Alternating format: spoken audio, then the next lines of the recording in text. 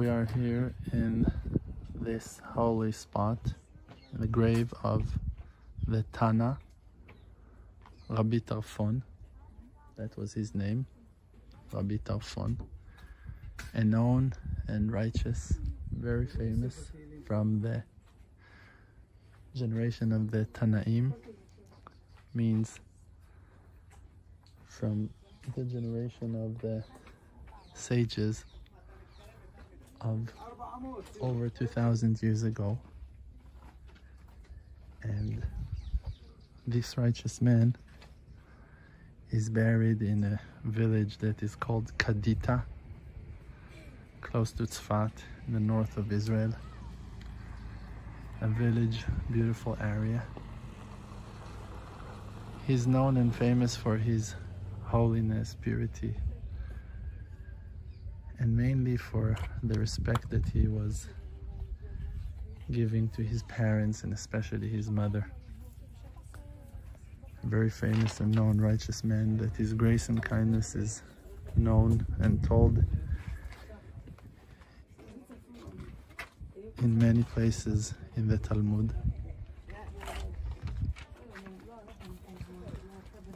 The tree here is called the Tree of Mercy. People would come to this place and put notes and praying, and there are amazing stories on people that their prayers were answered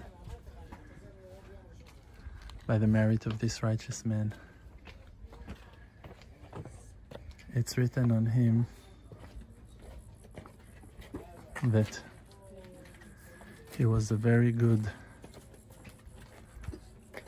friend and a student of Rabbi Akiva.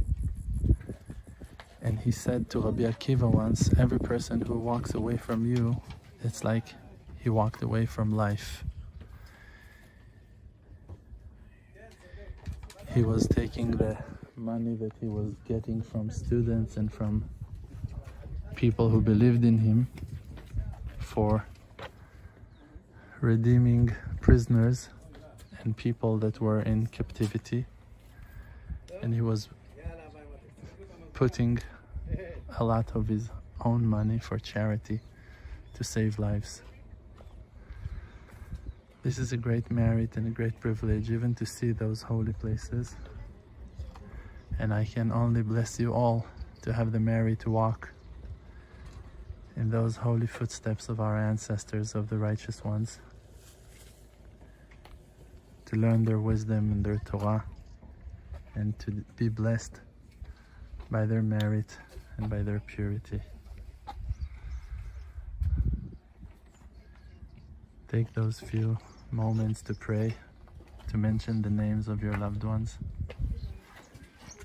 to say psalms of Tehillim or the individual prayer, and may the merit of those righteous ones protect us all.